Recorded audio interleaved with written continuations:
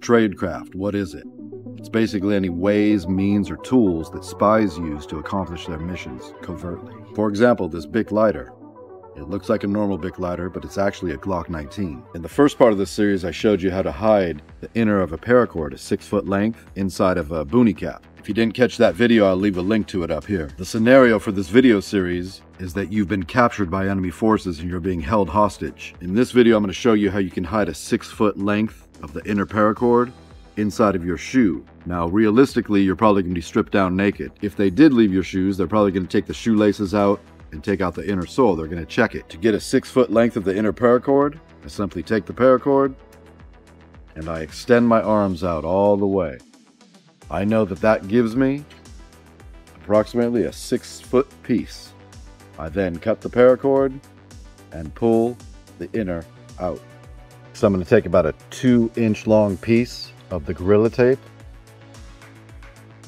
and rip it off. Now I'm going to take my piece of Gorilla Tape and I'm going to simply set it down on a flat surface, start one side, bring it over, give a little bend, stick down the other side.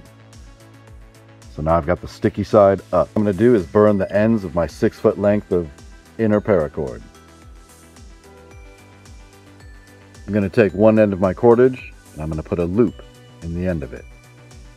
Okay, just going to fold it over on itself and then make a simple overhand knot. That gives me a little loop on the end. I wanted to talk to you about subscriptions. Now, if you dig my content, you want to see more of it, you subscribing, sharing, liking, whatever it is you do on YouTube helps out the channel, helps me out, so I appreciate it. I'm going to take our 6-foot piece of cordage here. I'm going to wrap it around 3 fingers like this, loosely. And you can see I've got my fingers extended out. You'll see why it's important at the end here. So we come, here's our loop, and I relax those fingers so now this can come off very neatly. I'm going to keep this loop separate. Okay, I want this loop off to the side. I'm going to come around, I'm going to pinch this, keeping tension on it. There's my loop, I can see it. I want a nice circle. And I'm going to simply place that onto this Gorilla Tape. Now the important thing here is that this loop is up, it's on top, and I'm going to leave it out a little bit. Again, what's important here is that this loop is on the top. Okay, we want to keep this in order, as nicely dressed as possible. So I'm going to leave it just like that over on the side. I'm going to take my shoe. Again, the laces will probably be gone.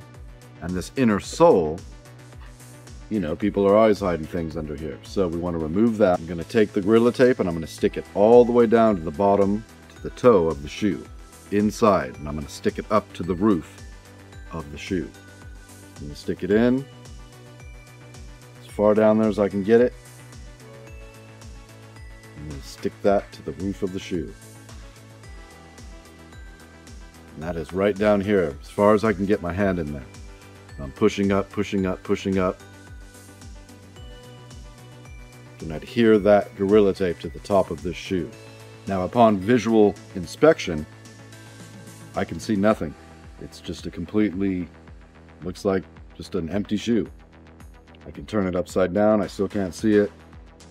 So you may get away with it. It's all just a chance, but hey, it's better than having nothing, right? So this is just a real basic technique that you could try. Using the Gorilla Tape, preloading it with the cordage. You could stick this anywhere. If you want to get really advanced into the tradecraft, you could go hardcore.